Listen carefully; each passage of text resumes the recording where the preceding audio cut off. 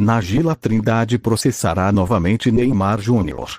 por estupro na França. Entenda. Após caso de estupro no Brasil, modelo processará Neymar na França. Parece que a polêmica envolvendo o jogador Neymar Jr.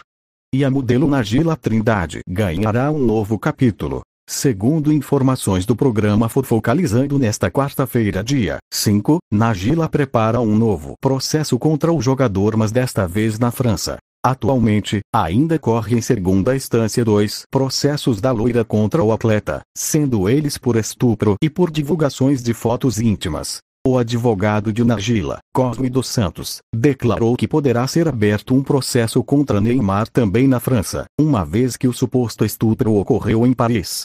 Ainda de acordo com Cosme, eles deverão entrar como uma ação em Paris e as coisas serão bem diferentes, disse. Além da acusação de estupro, Neymar também seria indiciado por prostituição, uma vez que transportou Najila até a capital francesa. E vocês o que pensam disso?